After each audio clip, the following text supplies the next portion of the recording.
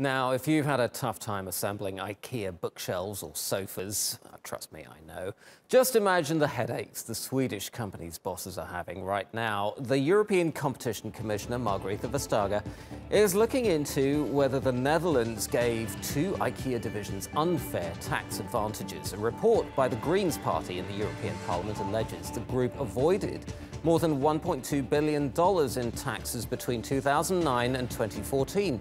Ikea says it and its unit, Ikea Systems, are committed to paying their taxes. An EC spokeswoman confirmed an investigation is underway. We have concerns that two Dutch tax rulings from 2006 and 2011 may have allowed Ikea to pay less tax and given them an unfair advantage compared to other companies subject to the same national taxation rules in the Netherlands, which would, if confirmed, be in breach of EU state aid rules. Let's get more on this now with our editor-at-large, Craig Copetas, who's live for us in Paris. Craig, welcome as ever. What else do we know about this case? Well, you better stock up on your Ikea meatballs before they lose their tax-exempt status, thanks to Saint Margrethe Vestager. What we know about this case is we've been here before.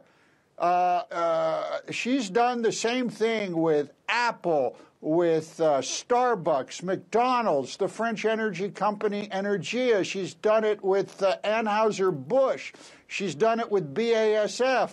They're doing it to a whole bunch of folks in England because the conservative government there enacted some beneficial tax schemes that were designed to attract companies to set up their HQ in the UK.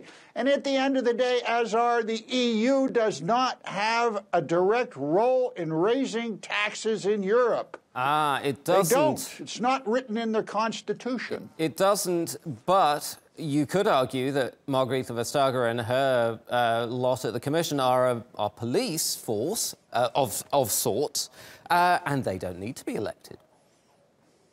It's that kind of thinking that forced the UK out of Europe, which was a sad day.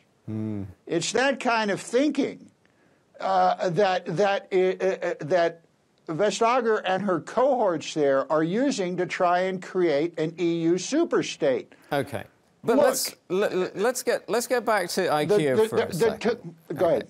Well, let's get back to IKEA for a second. But so how does this case differ from all of those other cases that you mentioned earlier? Apple and Amazon and Fiat, Starbucks?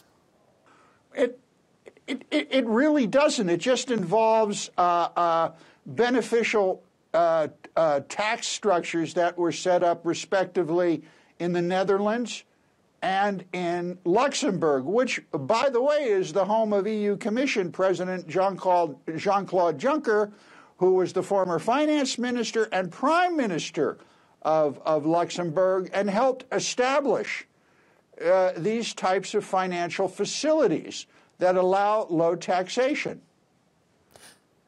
Craig, can IKEA afford to fall foul of the European Commission?